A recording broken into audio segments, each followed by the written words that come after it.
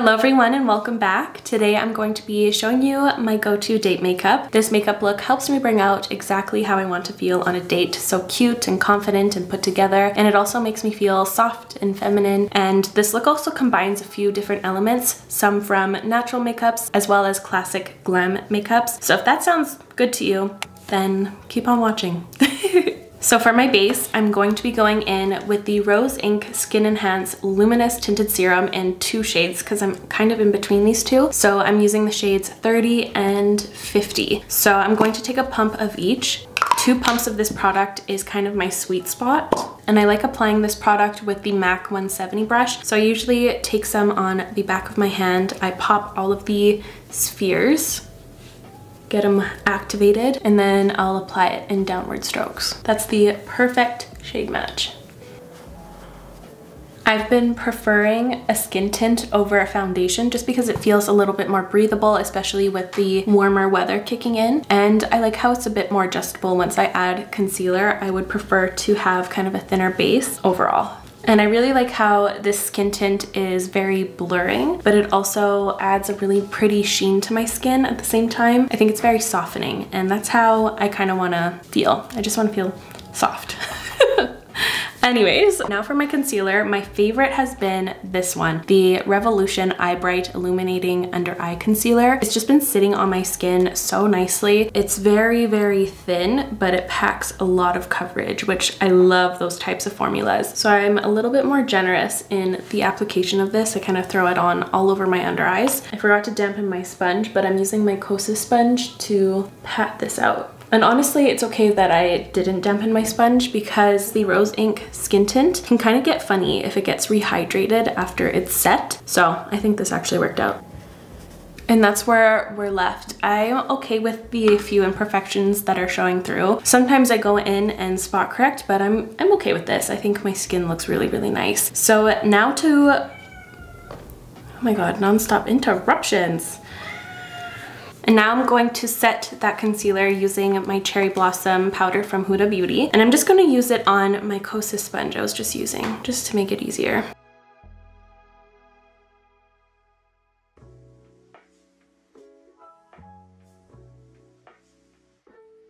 I feel like that mirror's too big. It was kind of blocking the light. But here's my base. I just kind of pressed that powder into my concealer there. I'm just gonna add a little bit more just for brightening effects.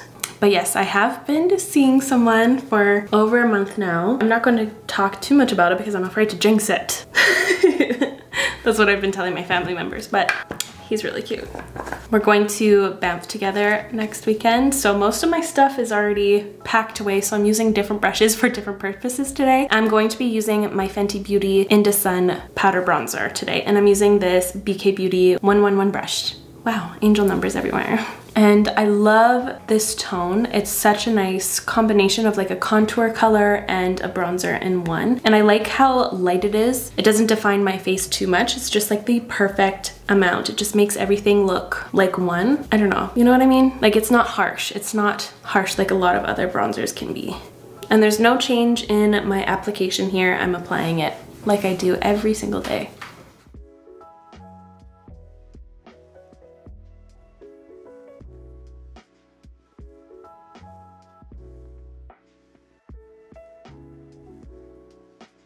But you see how nice that color is? It's like obviously visible, but it's not obstructing anything. Like it's not distracting. And the powder itself has such a nice softness and blurring quality to it. It's just exactly what I want. I'm now going to go in with a little bit of highlighter. You know how I am with highlighters. Some days I just don't go in with it, but I have been slowly falling in love with the Danessa Myricks Vision Flush Glow in the shade Tiara. It's actually so nice. I like to take some on the back of my hand because I find that going in directly with this adds way too much. So I like to take some with my finger and then I just pat over the air, and then I pat over the areas where I want it. And I always like to take my highlighter right on my outer corner here and then up and then down, kind of like in a weird C shape, more like a 7. And it just is really pretty when you turn your head to the side. I love it. It feels very beachy or something. So I shove it right in there and take it down.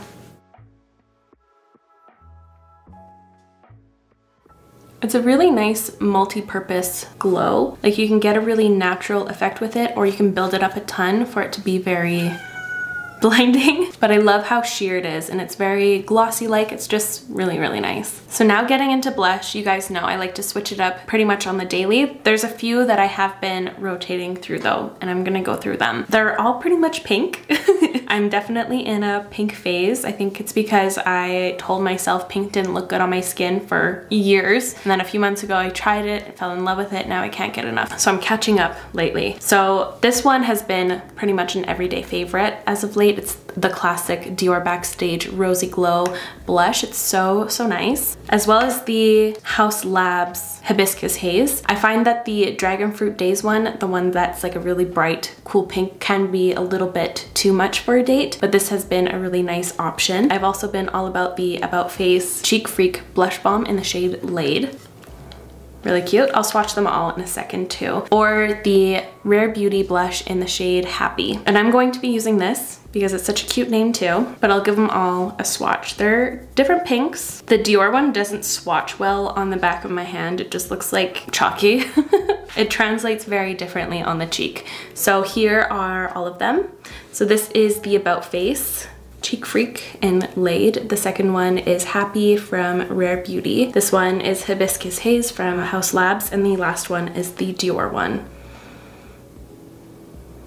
I'm going to be using Happy, and sometimes I layer this one on top. Maybe I'll do that today. So I like to draw this one on because it's the mini size, so I don't apply too much. And this one's a little bit kinder with its pigmentation. So I draw on little hearts like I used to, and perfect for dates, you know, manifesting that love through the makeup too. I'm actually going to blend it out with that brush I used for bronzer, the BK Beauty 111.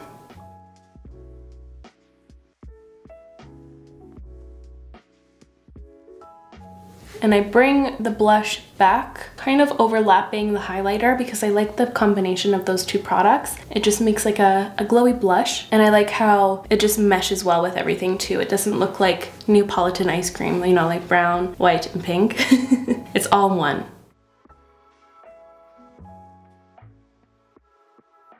I thought it kind of set down on my nose there, but that was a past zit I had. Perfect little Rudolph zit. So here's the cheeks. I feel like I could go for a little bit more blush, so I am going to layer this one once this has a second to set down. And I'm going to apply it with this old brush. I don't even know what it's from. BH Cosmetics. They're so cute, layered on top of one another.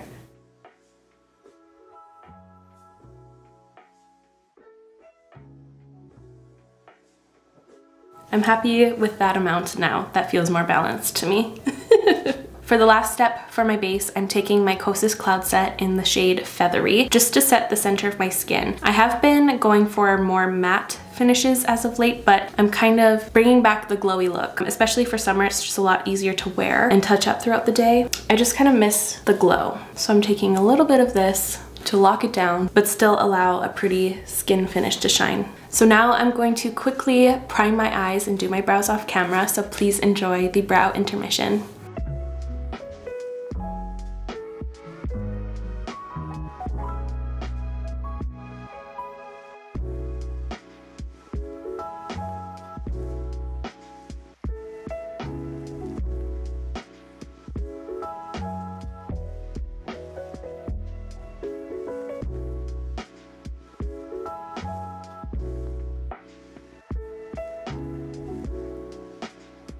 I feel like my voice is sounding so like nervous, but it's been so incredibly sad. It's so smoky where I live right now. Our province is so on fire. So we have one of the worst air qualities in the world right now, and I just am so affected by that. I have such a pounding headache, and I feel like I don't have my normal breathing intake. I don't know. I feel like I have asthma again, like I did when I was a kid.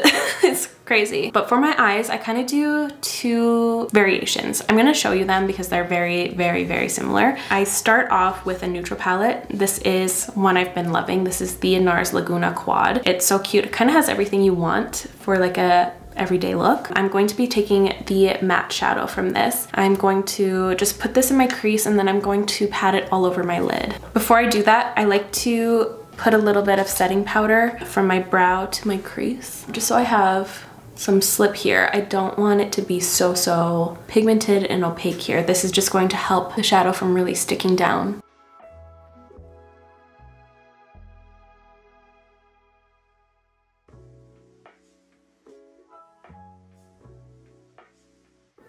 And I kind of like to flick the shadow out a little bit just so that it kind of contours my eyes. This way it gives kind of a sexier silhouette, you know? Or sometimes I want to have kind of more doe eyes, so then I'll round it out here. This is what I do most often. And then I'll take a different brush just to help pack it onto my lid. This is a Smith 235. I always forget about this brush, but it's so good at laying down shadow because it's kind of like a fluffy brush from this side, but then a flat brush on this one. So it's really a good 2-in-1 all over eye brush. And it also has a nice point to it, so you can really shape your eye the way you want. And I'm also going to take this same shadow all over my lower lash line. So it's super easy. You can do this very quickly.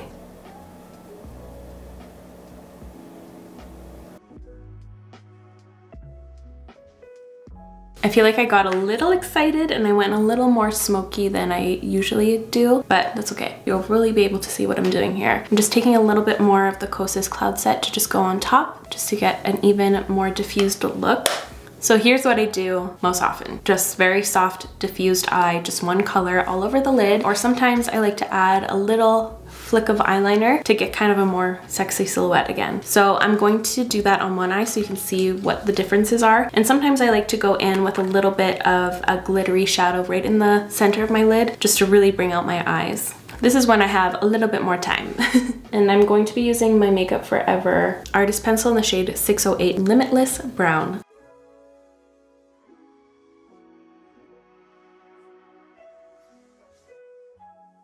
And I like to go in with this one because it goes over top of matte eyeshadow really nicely. It feels very powdery for a pencil, so I think that's why it glides on so nice. And this pencil isn't as pigmented as other brown eyeliners, so I just like the softness of it, you know? And I'm taking my Smith 203 to kind of smudge that about. And then I take that glittery shadow. I'm using my Celestial Bodyography glitter pigment. It is just stunning. Look at that on my finger. I mean, I bet you already are. It's so eye-catching. Just take a little bit and then I just press it and smudge it throughout the whole look. I kind of go over with the shadow again. I kind of like how it looks like it's coming from within a little. I think it's pretty. So this is the two different variations of the eye look I do. Kind of like a day to night situation. Although this is more like my daytime dates. Let me know if you'd like to see like my nighttime date look, because it's a little different. I'm just gonna add the liner and the glitter pigment to this eye and I'll be right back.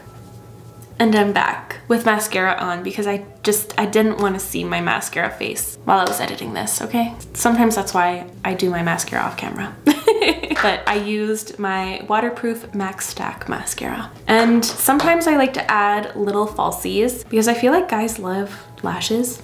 I don't know, but I like how my eyes look today with just mascara, but I have been using some of my Falscara lashes that I don't have right here. They're packed, but I'll link them down below or throw in an image on screen. Or I have been using these Huda Beauty Hoodie Flares number 25 Classics. I've been using the natural chunks right here. Just something to add more wispiness to my lashes. Damn it, why am I so bad at with my mascara lately? I always put it on my lid. I'm gonna try to fix that. And it's hard with waterproof mascara because it tends to really stain, so I'm just gonna put on some more shadow on top of it just to help mask it a little bit. Just a little bit.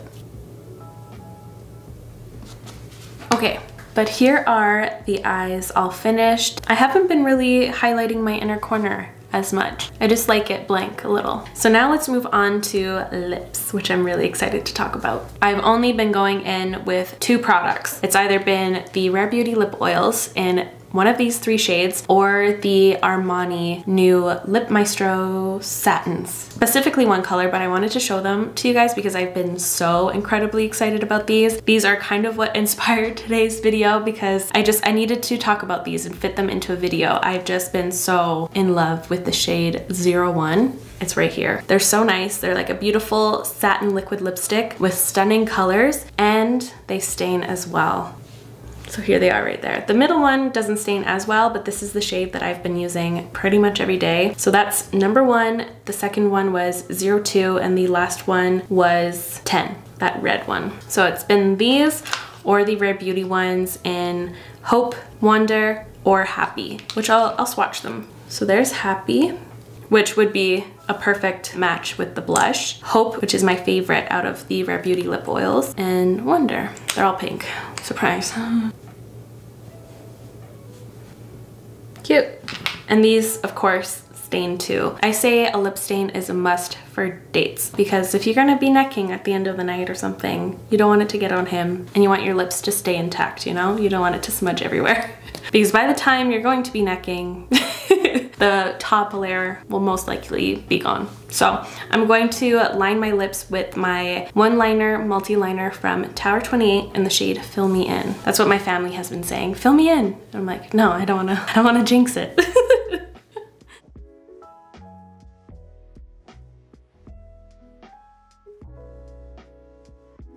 The one thing with lip stains is that if you're a chronic lip biter like me, it tends to stain the new skin a little funny. So I don't know how that's gonna go for me today, because I've been biting. I've been gnawing on my bottom lip today. I don't know why. I think it's the smoke making me nervous. I think my instincts are kind of like, what are we doing? It's literally fire. I'm trying to be in Delululand, you know? And I'm going to go in with this one because I have to show it off to you guys.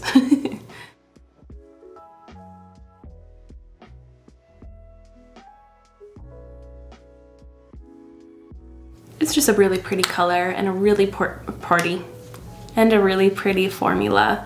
And then my last step, which is almost my favorite step because it puts me into the mindset, is perfume. And I've been using the Kayali Vanilla 28. It's just my favorite vanilla perfume. It smells so good. If you get the chance to smell this, smell it. It's so good. And I like to put quite a bit of this on. It always makes me sneeze though, I don't know why. So I can't breathe for a second. Damn it, it's gonna happen. It's gonna happen. I'm just fighting it. I'm fighting it so hard. Okay. Give me a second.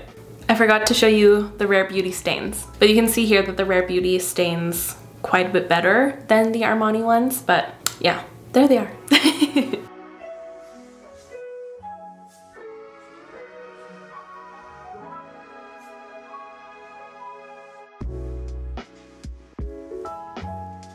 And here is my finished date makeup look. I really hope you enjoyed today's video. If you did, make sure to give it a thumbs up and let me know if you'd like to see that nighttime version in the comments down below. I'll also link everything I used in the description down below, so feel free to check that out, and I will see you in my next one. Bye guys!